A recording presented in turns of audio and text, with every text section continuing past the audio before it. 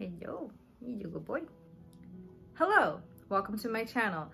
As the holiday season comes upon us, I thought what better topic to discuss next in my truth series than separations, breakups, and divorce.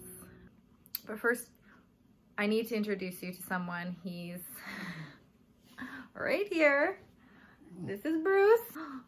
Who's that?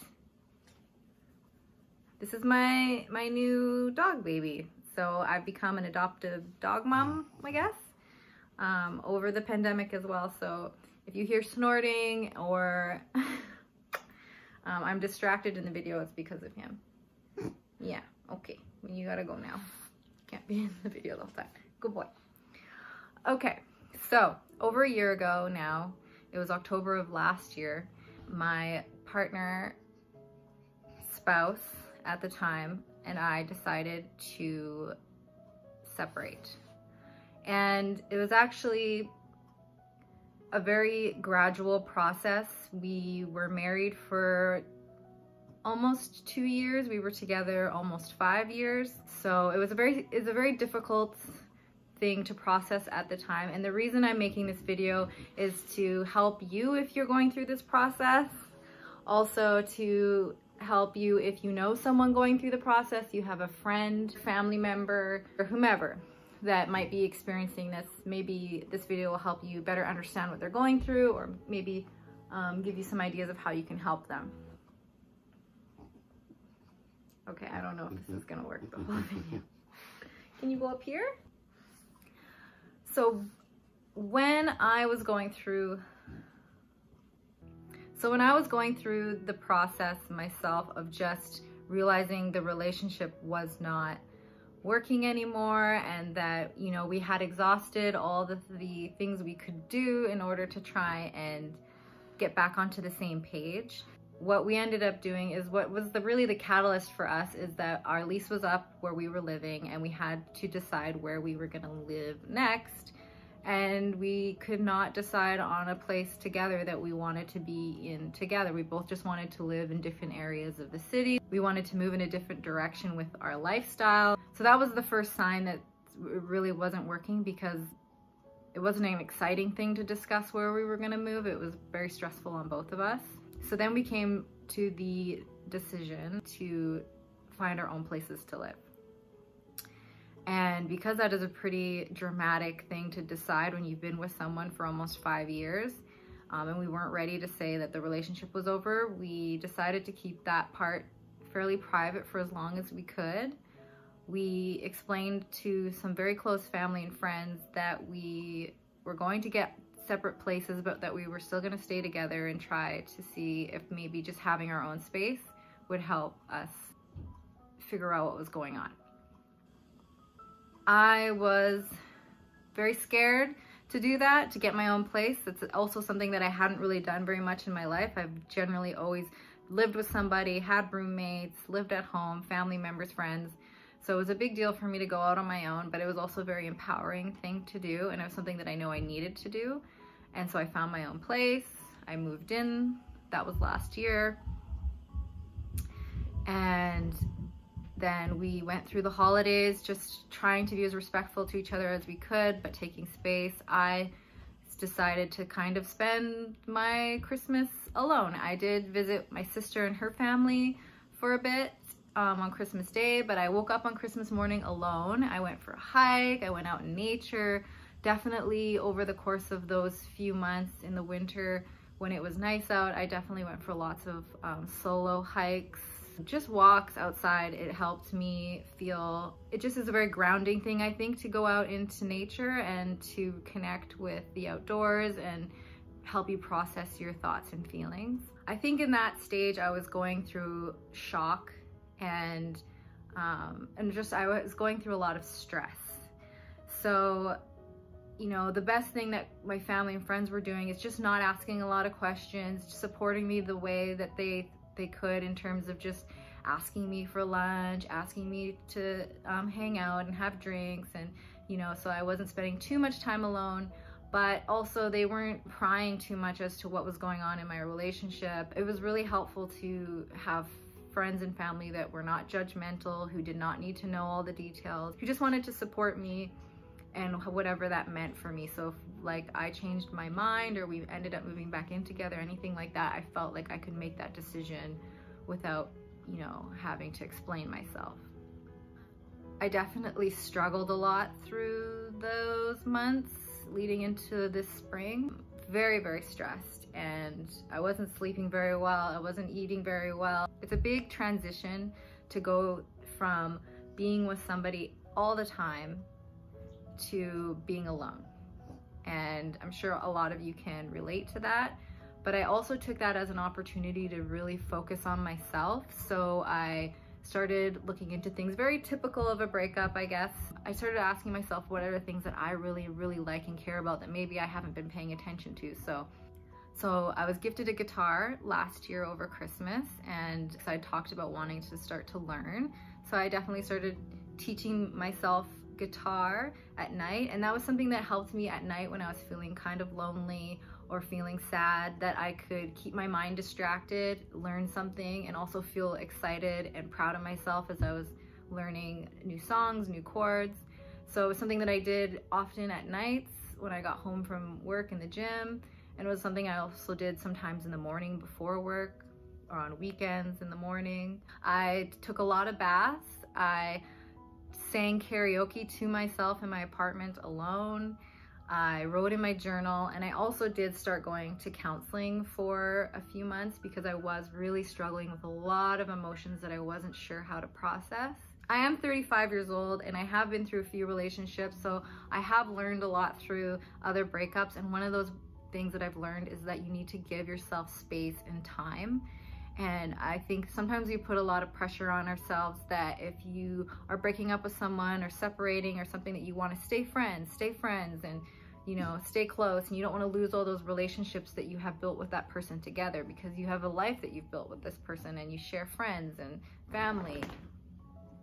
But I just allowed myself to take the time and space that I needed away from my ex as well, because, you know, I had a lot of mixed emotions going through the process, and I really wanted to make sure that however I acted, behaved, or whatever steps or decisions I made were very thoughtfully made. You going up there? Okay, turn around. No butts to the camera. There you go. Okay. I just wanted to make sure that I was being thoughtful about the decisions I was making, and that they were going to keep me continuing on a very healthy path mentally and emotionally.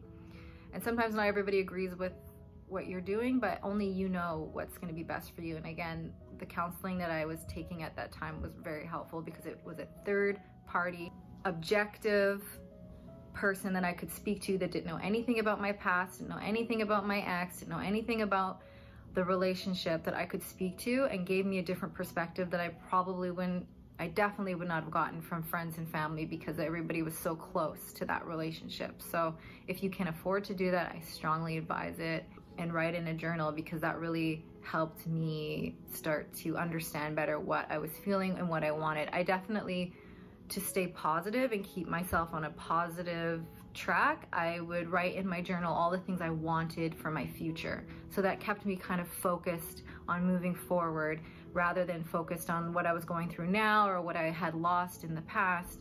I wanted to focus on the things that I was hoping that would happen for me now that I've made this decision, and what my future could look like. And that was also very helpful. Getting a divorce, going through a separation, breaking up with someone is a loss. That is something also that I've learned over the years, and especially with this last relationship. You need to give yourself time to heal and process all the years and time and emotions that you've invested in this other person. Life just keeps happening, and that was really hard for me for a while to understand and accept. When you go through this process, the relationships you have with other people that were involved in that relationship will also change, and that again was something I had a hard time processing. for a while, and I had a lot of conflicting emotions as well, because as life kept moving on, we, you know, February, March, the pandemic, lots of intense life experiences were happening while this other thing was still in the back of my mind, or you know, in my heart, and I was trying to be as stable and as mature and as functional as I could be, but also felt guilt almost that I was still struggling with all these other emotions at the same time that I feel like I should have been over by now.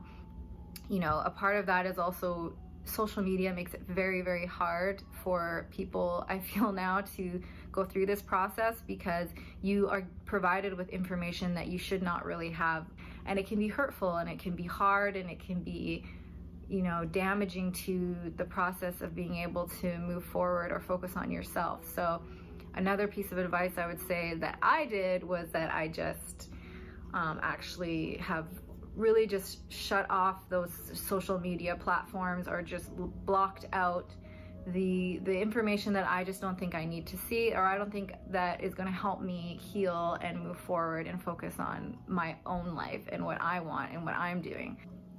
And yeah, a lot has happened in this year, and you know, he's one of them. And I did actually meet someone else already, and that was a big shock. But right now I just want to talk about how that even impacted my separation and divorce, because I started feeling happy and excited, and the emotions of, you know, the emotions of love, and that really freaked me out, because I definitely was still dealing with the emotions of the loss of my last relationship. And you know, it's a very confusing thing. I felt very confused for a long time as well, because you do go through this relationship, marriage, having a wedding with someone, committing to them, and then it doesn't work out. And then that's such a hard realization to accept. And so you meet someone else, and for me that was a challenge, because I wanted to really acknowledge and honor the relationships I've been in, and I want to honor my emotions that I have, and not stuff anything away or compartmentalize it so that I can move on in this other direction. So this past year has definitely been a lot of conflicting emotions and confusion and feeling a bit lost, but also really focusing on how to be present and really acknowledge and feel what I'm feeling. So thankfully I can say now that it's been over a year, I am in such a great place emotionally, mentally. I'm feeling very excited about where life is going to go next. So I guess I would like to finish this video by just saying that breakups, separations, divorces are very hard, and you have every right to go through a process and feel all those feelings, and all those feelings are valid, and everybody's situation is different. If you're going through this right now, just know that you need to just give yourself the time and space, and don't let anyone pressure you into, you know, moving on quicker than you're ready to. That's, I guess, the biggest lesson of all, is that you are allowed to take your time, and you'll decide when you're ready, and when you know, you know. And when you decide to open up your heart again to the opportunity to fall in love, there's going to always be someone out there that's waiting for that opportunity. So whenever you're ready, that's when it will happen, guaranteed. And that's where we're gonna leave it for today. If you guys have any questions, comments, please share below. My next video will be more about what's been going on more recently, and most likely he's gonna be in it because he's always around, which is lovely. And I love you so much. Yes, I do. Okay, thank you so much for tuning in. If you like this video, please subscribe. I have tons of other videos on my channel if you want to check them out about all kinds of topics. And I hope you have a lovely lead into the holidays. Stay safe, wear your masks. We're gonna get through this together.